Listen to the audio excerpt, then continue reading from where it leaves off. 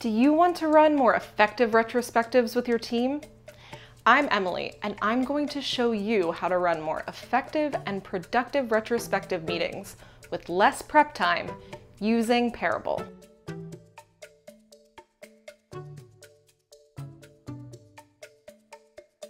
Head to the Parabol dashboard and click the Add Meeting button.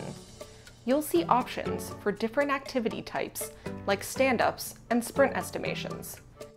Select Retrospective and choose from a list of classic and novel retrospective templates. Not sure which template is right for you? Hover your cursor over a template to see the retro questions and categories. Once you've chosen the perfect template, select your appropriate team from the drop-down menu. Parabol helps teams get the conversation started with bespoke icebreaker questions. You can choose to include one or not. The Team Health Check is a quick and anonymous question that helps you and your team get a snapshot of the current mood. Like the icebreaker question, it's optional. Finally, you can choose to make reflections anonymous for all team members, a feature we find incredibly helpful in eliminating bias and allowing for more voices to be heard. Once you've made your selections, hit Start Activity, and voila, you're running a retro. The team member who opened the meeting automatically becomes the facilitator. You can reassign or randomly select a new facilitator. Here's a pro tip. Rotating the facilitator helps to keep teams engaged and allows for someone else other than the manager to lead the meeting.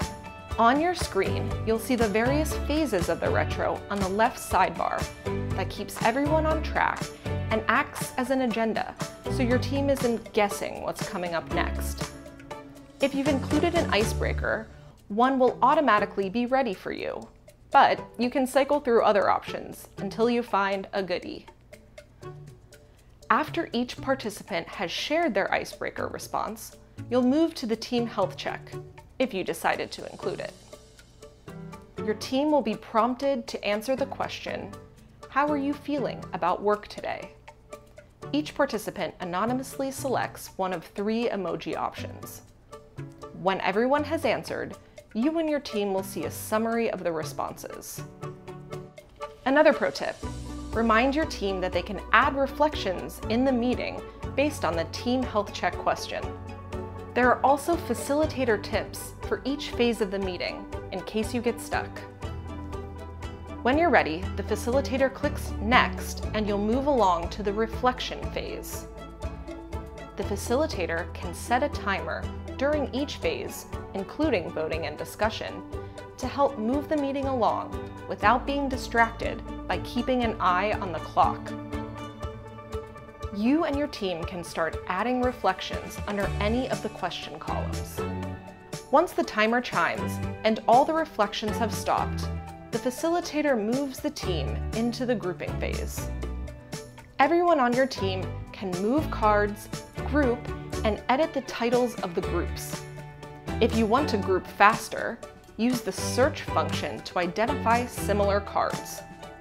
Or you can click the Smart Grouping button, which automatically groups for you and generates a title.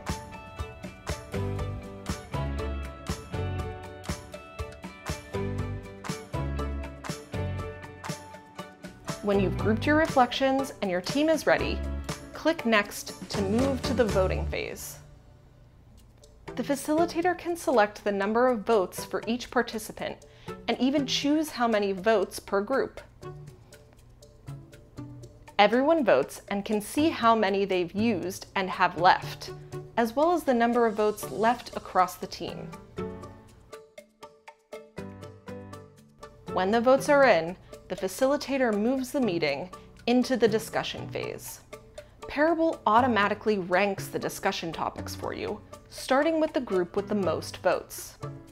An AI topic summary appears on the right of the screen, which gives shape to the individual reflections and serves as a helpful artifact for participants to go back to after the meeting is over. Your team can add emojis to individual reflection cards and write questions or comments in the discussion thread, with the option of doing so anonymously. Teammates can reply and add emojis in the discussion box as well. As new tasks and ideas surface during your retro, you and your team can create task cards directly in the meeting, which connects to your Parabol dashboard. Once you've gone through your discussion topics and the facilitator ends the meeting, you'll be taken to a summary of topics and tasks, which will also be sent to each participant's inbox. If there's a particularly salient topic you went over during your meeting and you want to share with your broader team, or there's a topic that requires more async discussion, you can share that topic directly to the Slack channel of your choice. Using Parabol brings structure to your retrospective meetings, allowing you to move forward faster and get your team talking together. Go to parabol.co and create a free account to start having better, effective retrospectives.